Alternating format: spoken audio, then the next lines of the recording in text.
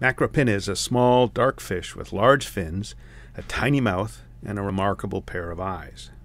The two green spheres in these video shots are the lenses of its tubular eyes. Behind the eyes is a set of large scales. The eyes are enclosed within a transparent shield, sort of like the canopy of a jet fighter. In front of the eyes are two dark capsules containing the fish's olfactory organs. Typically, Macropinna sits quietly in the water, using its big fins for stability, while it scans the water above for food. When it spots food, it can rotate its eyes to look forward, to include its mouth in the field of view.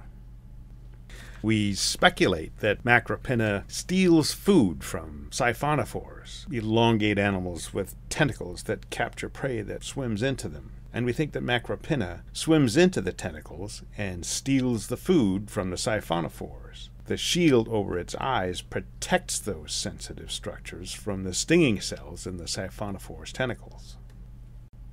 It can also rotate its eyes to avoid predators, or to avoid being captured by scientists. This is Bruce Robeson at the Monterey Bay Aquarium Research Institute.